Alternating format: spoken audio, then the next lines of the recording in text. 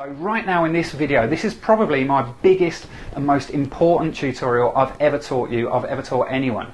Over the next 8 minutes, I reckon it's going to be, I'm going to teach you something that I wish I had discovered personally those 9 or 10 years ago, you know. It would have saved me so much hard work, it would have saved me so many failed attempts to get alkaline myself as well. You know, my ability to get amazing results with people is all coming down to this, what I'm going to teach you in this video. It's all about following a system, a set of steps, a set of strategies, and then making those steps and strategies as easy as possible to implement. I've built the system, and now I'm going to teach you not only this system, but also the simple steps to make it easy to implement and super enjoyable. But I'm going to start today's lesson with an admission. I am not perfect with my diet, and I'm not 100% alkaline. I never have been, and the chances are, you know, I never will be. I still have off days. I still sometimes have an off week. I still have ups and downs just like you.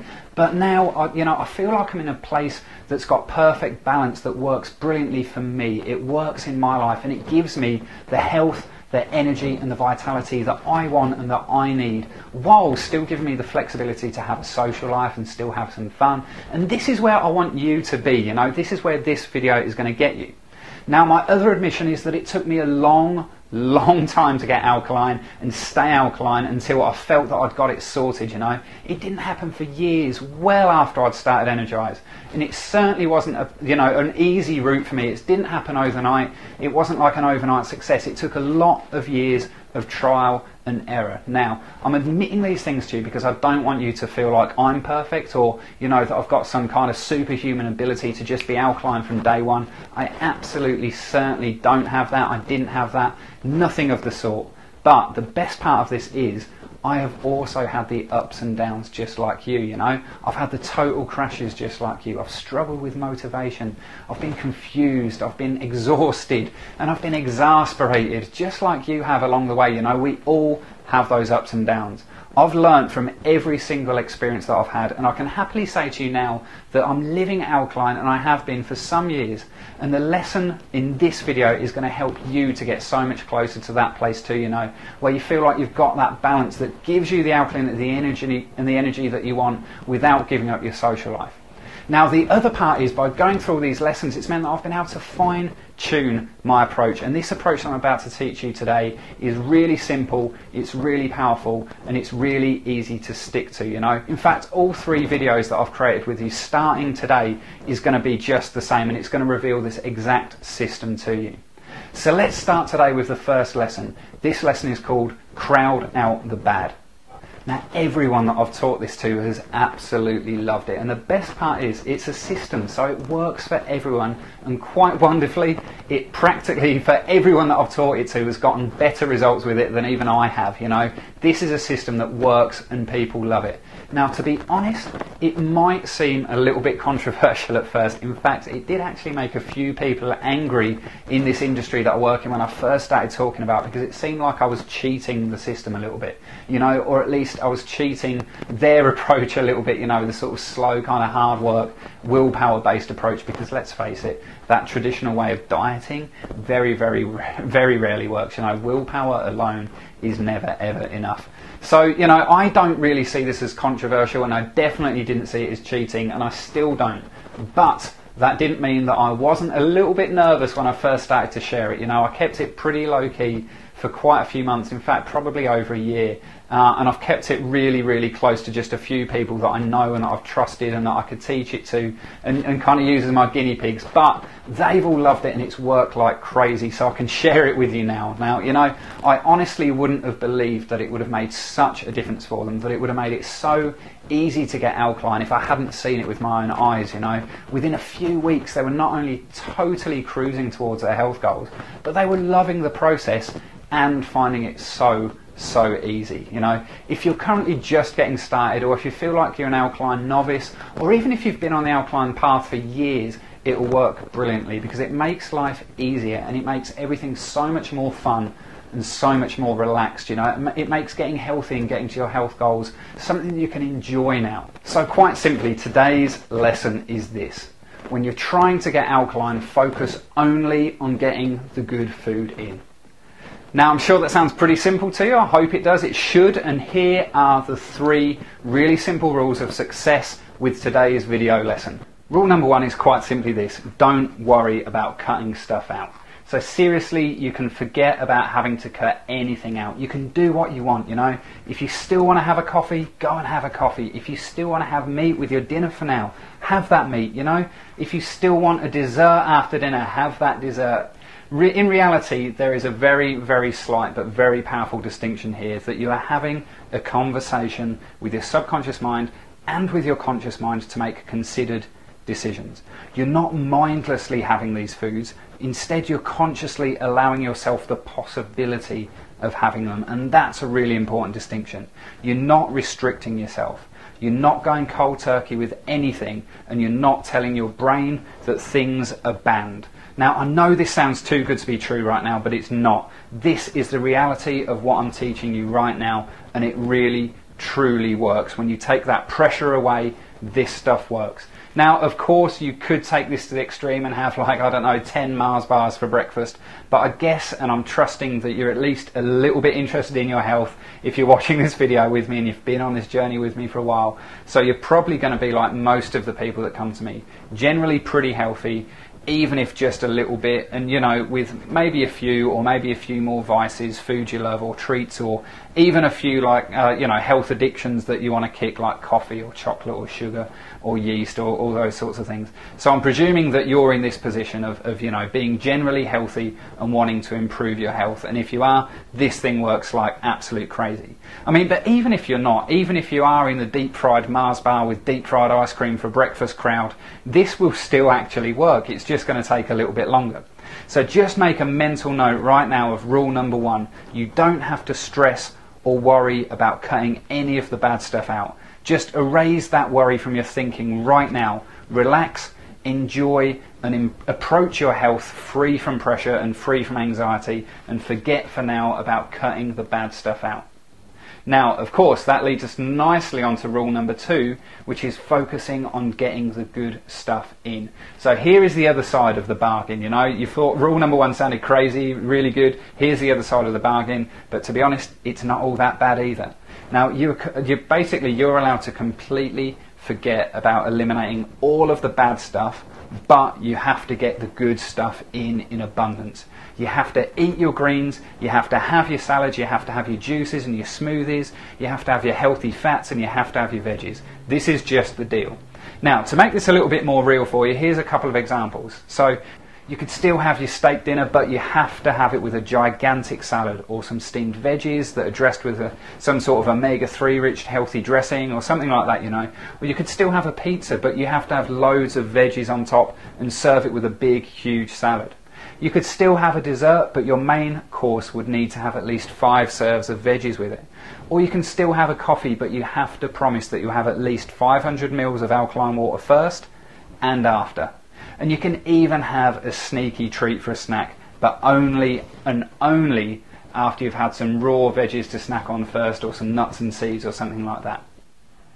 So this is keeping it very, very basic, but you'll soon see how you can weave this into your life. Basically, you know, and really effectively, the premise here is that the good foods will crowd out the bad foods bit by bit. If you commit to this, if you commit to, like, for example, having at least like 7 serves of green vegetables each day, 3 litres of alkaline water each day, a fresh veggie juice or a smoothie or something at least 2 or 3 times a week, preferably more than that, but at least that, and so on, you're going to build on this every day and every week and every month, and soon you'll find that you're getting more and more alkaline, and you're eating more and more healthy, you know, life-giving, energy-giving foods, but at your own natural pace that's right for you. Now, the good thing is here that you're also going to feel more satisfied and more energized as time goes on, because the unhealthy foods are so nutrient poor and the healthy foods are nutrient dense. Like, as an example, have you ever eaten like a McDonald's or some other kind of takeaway and felt really full at the time, but then found yourself really hungry like 45 minutes later? These foods are chemically designed to create this exact reaction in your body. Even foods that aren't as processed as this, just normal junk foods, are so nutrient poor that they'll tell your body that you're really, really hungry really, really quickly, because your body can process a bulk of the food that you've eaten through your digestive system really quickly, and when it receives no nutrients from that food, it's going to tell you that you're hungry again. This is why people that are on an over-acidic diet overeat, because their body is always starved of nutrients, and so their body is always demanding more and more food, and people then throw more and more nutrient poor foods in, sugars and trans fats and yeasty foods, and then it just compounds. The more they eat, the more the body asks for it, because they've now got the sugar addictions and the yeast addictions and the candida addictions. So the bigger this craving gets, the more it gets craved, and it's a vicious cycle, and it goes on and on and on. Now, healthy alkaline foods, on the other hand, are nutrient dense. When you eat them, you feel satisfied for longer, because they give your body the nutrients that it's craving. So when you focus on getting the good stuff in, it is like a physical certainty that these foods are going to crowd the bad foods out. A quick example now, most people would say that a salad isn't that filling. But if you ate a big bowl of spinach, rocket, lettuce, tomato, avocado and some brown rice or some quinoa or something, I bet you 30 minutes later you wouldn't be able to fit a McDonald's in. Or at least you wouldn't feel the need to fit something, junk food in. So getting full, getting satisfied, getting satiated every day is really easy when you focus on the good foods. So this rule number 2, focus on getting the good stuff in, really, really works. Each meal must start with something good first, and your plate has to be clean of the good stuff before you've finished, okay? So that's rule number 2, focus on getting the good stuff in, because this will crowd out the bad foods nutritionally and with energy and with everything else. The more good foods you eat, the less bad foods you're even going to want to eat. So let's move now on to rule number 3. And rule number 3 is to quite simply follow your instincts, and let me explain. Now, this rule is the best bit of the whole approach, and this is what I love so much about it and why it works so well. So the traditional approach to the alkaline diet, and really any healthy living plan, requires you to start off by cutting out loads of unhealthy foods and replacing them with loads of healthy foods. It immediately puts you on the back foot and makes it a challenge and something that you have to battle with from day one. You have to battle with your habits, you have to battle with the foods that you love and the foods that you're used to cooking, the foods you're used to eating. It's telling you to change all of that from day one. However, when you use this approach, the approach I'm teaching you now, you're letting your subconscious decide when you're ready to progress to the next step. So here's how it works. The more alkaline you get and the more alkaline you live, the more alkaline you are going to get. It's like the rich get richer analogy. It compounds and it snowballs. You can start as slowly as you like with this approach. I'll give you the full license to start as slowly as you like, because the best part about it is, as you focus on getting the good stuff in, you will naturally start to remove the bad stuff. So let me explain with a little bit more depth. There's basically going to be a combination of conscious and subconscious motivations and decision makings at play. The conscious motivations is going to be this: the better you feel, the more likely you will be to want to make the right health choices throughout the days. After a few days or a few weeks or even a few months, you'll find yourself wanting to say no to certain foods or drinks, certain health choices, because you're feeling so great, you don't want to change that. You don't want to lose how you're feeling. You're going to get more picky with your treats and save your blowouts for social events that matter, rather than just, casually having a random dessert or a chocolate bar or casually having a bottle of wine for no apparent reason. You're going to choose the times that you want to have a blowout, or choose the times that you want to go out and be social and have some fun. Now, the second part of this is your subconscious. Now, your subconscious is a really fast learner, and it's going to work on rewards, and the longer you do this, the better and better you'll start to feel. Your brain will notice that the actions you're taking equal a positive response in your body, and it will put 2 and 2 together very quickly. The best part of this is that it will then start to act as a healthy filter for you.